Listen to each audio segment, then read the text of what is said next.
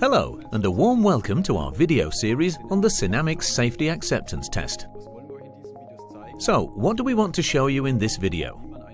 We want to explain to you how to perform an acceptance test of the safety drive functions on a real machine and what you need to consider after replacing components.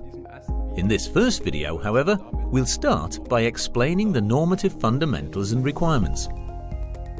The key question to be asked is, why do I need to perform an acceptance test at all? Let me put it this way. Various steps are necessary before you can obtain a CE marking for your machine.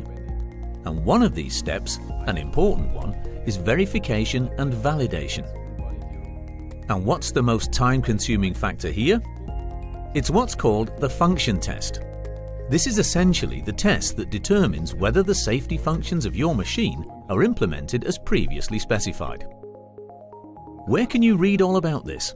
The information can be found in the Machinery Directive or in the Harmonized Standards EN ISO 13849 Part 2 and EN 62061 Section 8 in each case.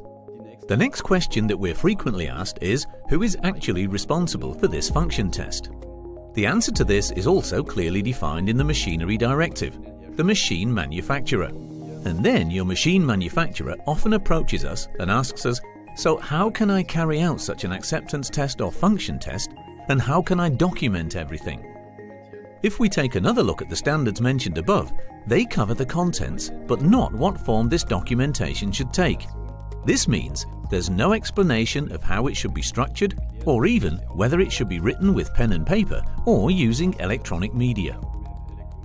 And that's exactly where we at Siemens come in. We have a lot of experience in this area and can provide you with the right tools to perform the function test and document the results with a minimum of effort.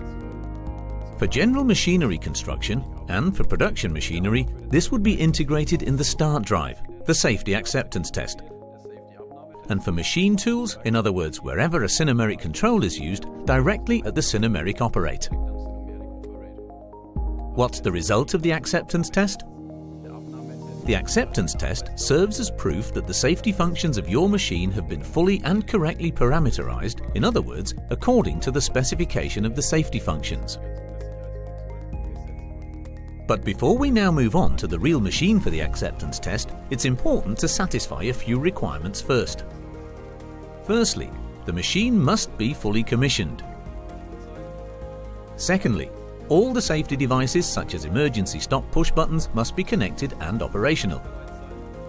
And most importantly, make sure there's no one present in the hazardous area during performance of the acceptance test.